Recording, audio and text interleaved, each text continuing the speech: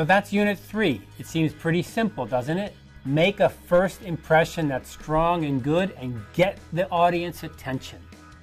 In this unit, we looked at dress code. I always tell my students the dress code is important, and yet they often seem to forget somehow. I don't know. It's an easy thing to do, and it makes a good impression. Please try your best to do that. Look professional. You don't need to be over the top and be dressed up like you're going to get married or something, but just try to look good for your audience. They take it more serious then. Send strong signals to the audience.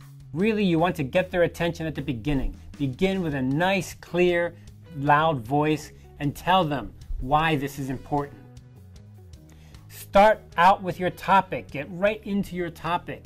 Show them what the outline is, what the index of the presentation is, but then get right to your topic. I always find when somebody has something important to tell me, when somebody has something interesting to tell me, they just tell me right away. And I think that's a good presentation. It also makes it easier to organize. Don't begin slow, begin strong. That way you'll have a good opening. Good luck.